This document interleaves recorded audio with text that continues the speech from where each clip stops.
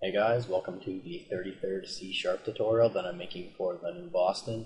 And in this tutorial, I'm going to be showing you how to use ternary operator. So all you're going to need for this tutorial is a button and a checkbox. Alright, and under the button when clicked here, we have 4 lines of code. The first line of code just creates a new string. The second line is an if statement, checking to see whether or not checkbox 1 is checked. And if it is checked, then my string will be equal to it's checked. Otherwise, else, my string will be equal to it's not checked. And then it just displays that string in a message box. So if we debug here, since this is not checked, we should get a message box saying it's not checked. Yep. But if it is checked, we should get a message box saying it's checked. Yep. So instead of having these three lines of code right here, we could use ternary operator. And I'm just going to go ahead and comment this out. And in order to do that, you're just going to go up to this little toolbar up here and click these, these lines right here. And it just says comment out the selected lines. And that'll just make it so that the compiler just skips right over these lines of code. So we could type literally anything in here we wanted, and it won't give us an error. Alright, so now we're going to use ternary operator. So first we're just going to want to create string, my string.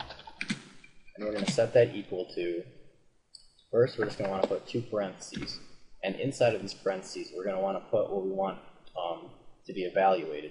And we're going to evaluate if checkbox 1 is checked. And then following that we're going to want to put a question mark. Now, after the question mark, we're going to want to type out what we want it to do if this is true. So we're going to have my string be equal to it's checked. And then you're going to want to put a colon, and after that you're going to want to type what you want my string to be equal to if whatever evaluated in here is false. So in other words, that would be our else. So we're just going to type out it's not checked. So once again, my string will be equal to either this or this, depending on what this is. So if this is true inside of here, then it will be true, and then it will do this code. If this is false inside of here, then it will do this code. And you don't have to just use bools. Like you could say like if, I don't know, button1.text equals something. It doesn't have to just be a bool. Alright, so now this should do the exact same thing as what this did before. So now when we debug, we should get it's not checked. Yep.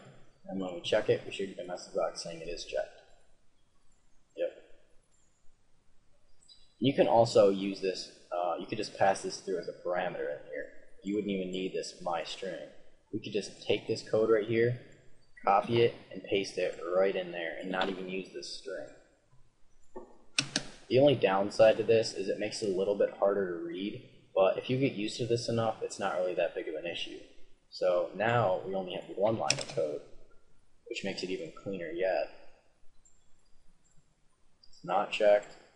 We check it, it's checked. So that's pretty quick, but that's all there really is to ternary operator.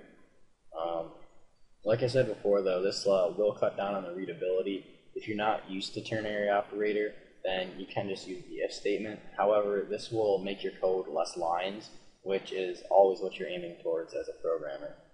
So, see you guys.